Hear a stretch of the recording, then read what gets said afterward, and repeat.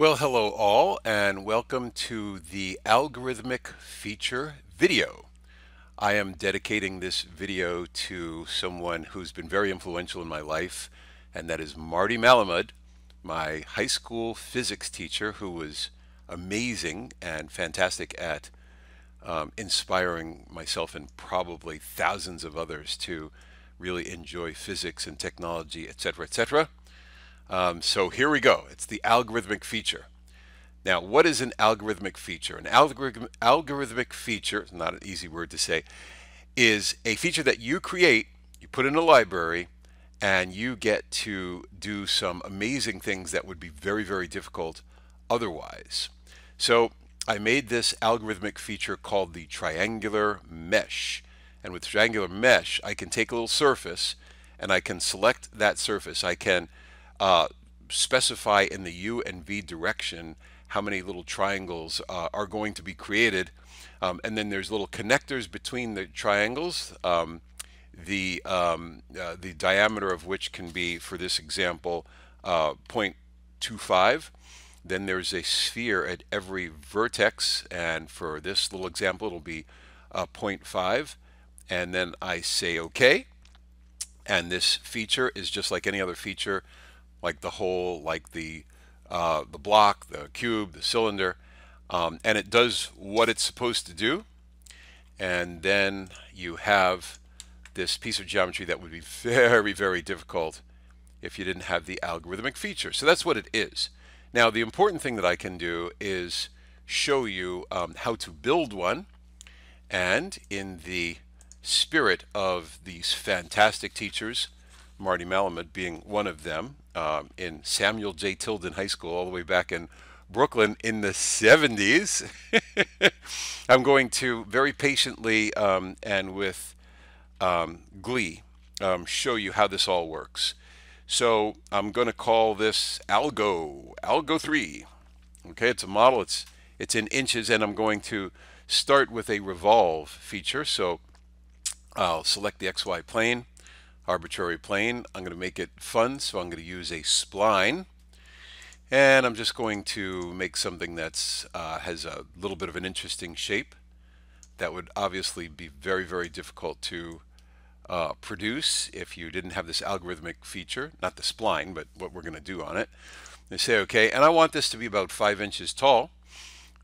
So I'm going to put one dimension in here, and of course when I put the 5 inches in, it scales the whole thing for me, and I can finish that.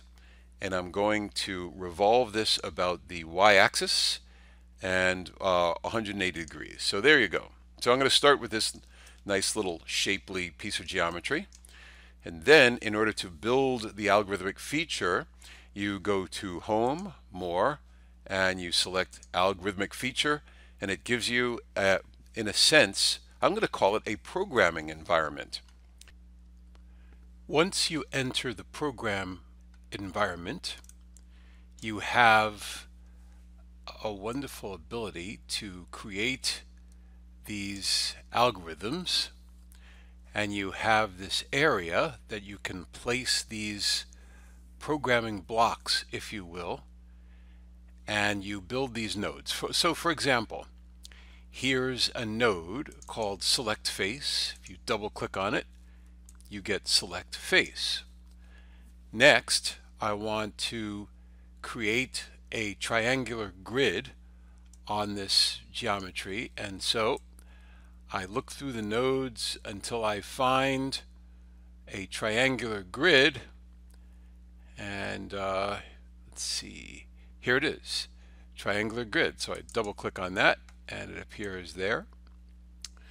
The triangular grid is going to create curves and points, and on those curves I want tubes, and so I can look into the nodes that are available and find the tube command. With a double click, the tube command appears, and I want spheres. There's the spheres. So I'm going to go from these curves to tubes, these points to spheres.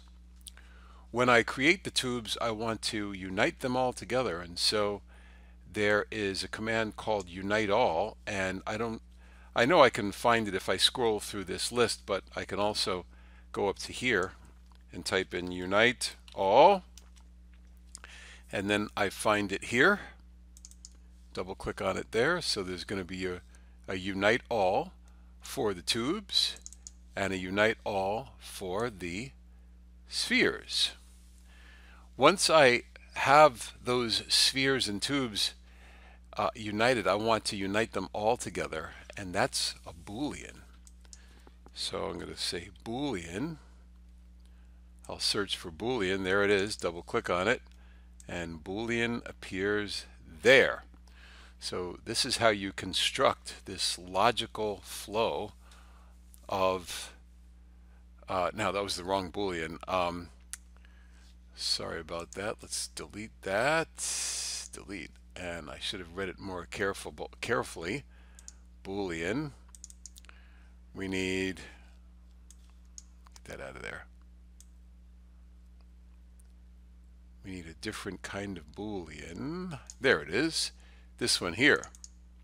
Boolean. That's the Boolean that adds things together. This is a logic Boolean, so get rid of that. Okay, and at some point we're going to need to output the final piece, and so you can right click on this little portion of the node and say output. So that's going to be output. Okay, so you've got these programming blocks, if you will, and then what you can do is you can connect them with connectors. So if I click on this and click on that, we're going from this select face to a face that is submitted to this triangular grid. If I right click on the U, I can do an input. There's an input of 4. I can do that again, create an input, and I'll do a 4 here. So there'll be a default value of 4 and 4. The curves that are output from the triangular grid will go into the tube command like that. So it's a single click and a single click. And the points will go into the sphere command. A single click, a single click. So that's how you make a connector. If I right click on this little portion of the sphere operator, I could say create input.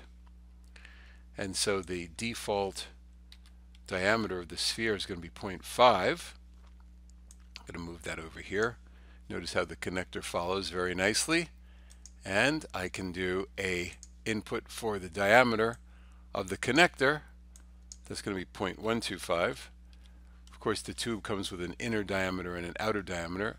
The inner diameter should be 0. I made a little mistake there.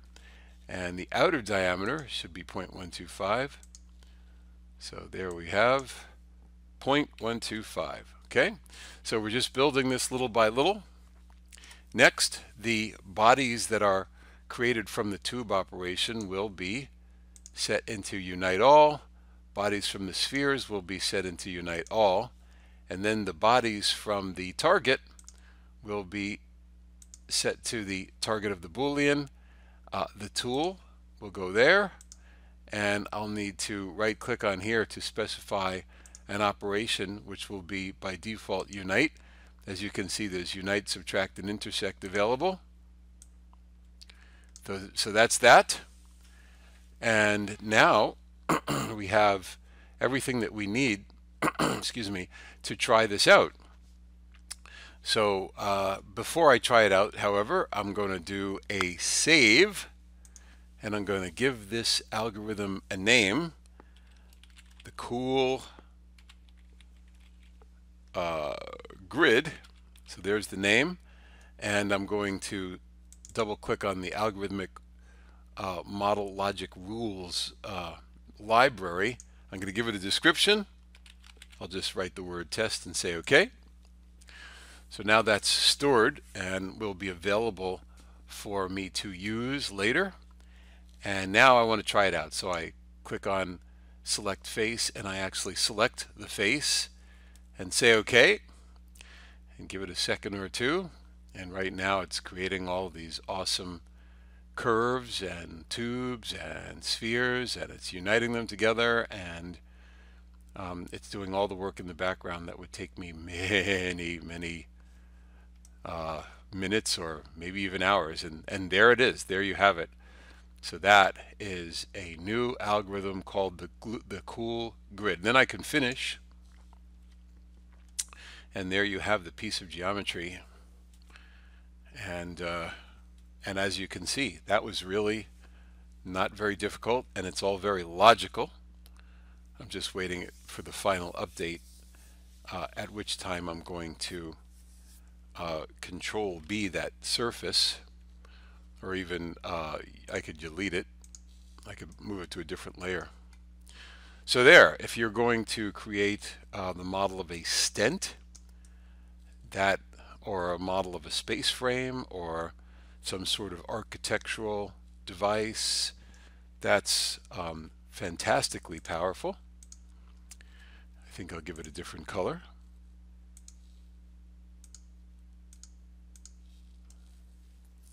So there you have it.